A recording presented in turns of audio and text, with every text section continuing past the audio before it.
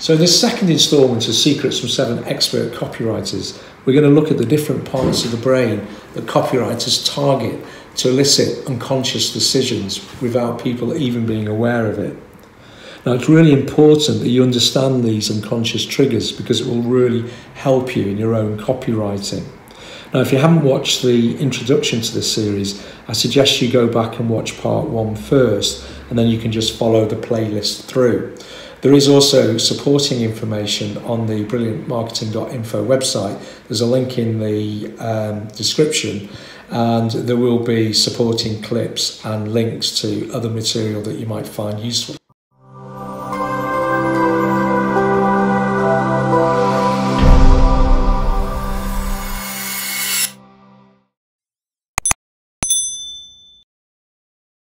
To be able to write great copy, you have to understand how the brain works. And to help with this, I'm going to use a model that was proposed by Paul MacLean in 1990. He released a book called The Triune Brain, and in it he proposed that the brain had 3 layers: the neocortex, the limbic, and the reptilian. Now, this model is oversimplistic and it's flawed in its understanding. It's perfect, though, for us to demonstrate how copywriters target different parts of the brain, and that some responses are subconscious and happen without you knowing. So, first of all, the neocortex is responsible for complex thought, written language processing, complex thinking, calculation, and rationalisation of decisions. It's here a final decision will be made to buy a product, although some copywriters argue the decision has already been made subconsciously and all that is left is for the neocortex to justify it with logic. An example: I know that new Ferrari is expensive, but it will make me look successful at the golf club and attract new clients. Okay, so next, the limbic system processes emotional responses. It gives you a feeling about your decision, which is why stories are effective in copywriting, particularly ones about making people happier or solving a problem. And this is why you should never write about features, rather you should emphasise the benefits, what's in it for the customer that will solve their problem. So for example, the new Z3000 driver will send your ball 20% further than your old club, and you will be the envy of your friends. Okay, so finally we move on to the reptilian, which is also known as the brainstem, and evolutionary is the oldest part of our brain, responsible for instinct and survival. It controls the fight or flight response, and the main function is to avoid pain, or back in the day, death, by being eaten by a saber-toothed tiger. Crucially, it also filters out a lot of information to stop the brain being overwhelmed, which is why your headline has got to get past this gatekeeper, so it is actually processed by the limbic and the neocortex. We buy things to solve a problem, to avoid a danger, or to feel better so we improve ourselves. And if we can trigger the reptilian brain to take notice, it will pass the message on.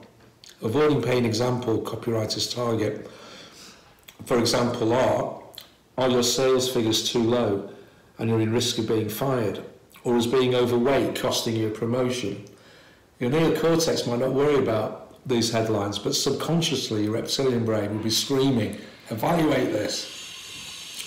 This is all happening without you being aware, and the best way to demonstrate how the brain can be triggered through the reptilian part of the brain is to look at the animal kingdom. There are many examples which you can Google, but my favourite has got to be David Attenborough's recent series, BBC's 7 Worlds, 1 Planet, where he demonstrates how the fight or flight function in primitive brains works on autopilot. In this case, an albatross chick has been blown out of its nest in a storm, and it's not recognised by its mother, even though it's right below her. And it's only when it manages to crawl up into the nest that the bond is triggered and the mother starts to look after the baby again. It's an absolutely brilliant clip, and you can watch it on the supporting page for this series. The link is in the description. Okay, so the reason why we went through the 3 different areas of the brain was to demonstrate how through writing you can actually trigger unconscious reactions from the reader. And there are 6 weapons, or 6 main weapons, that copywriters use to try and trigger responses. And they are reciprocity, scarcity, authority, consistency, liking, and consensus. Now, in the next clip, I'm going to start diving into these in greater detail so you can understand how to use them in your copywriting. And then after that, we'll start to go into some exercises in how to produce the different parts of your copy. Now, we talked about persuasion versus manipulation in the title of this. So what's the difference between persuading somebody and manipulating somebody? So there's a very fine line between persuasion and manipulation. I mean, basically, it's the same thing. You are using triggers to make people do unconscious actions. I mean, people persuade people all day. All forms of advertising, you're using persuasion. Supermarkets will try and persuade you to buy more things when you enter them by playing upbeat music.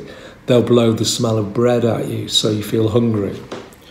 But I think the best way of describing it is that manipulation is trying to make somebody do something that's not in their best interest, whilst persuasion is showing somebody a product which they'll actually benefit from and persuading them that it's the right product for them.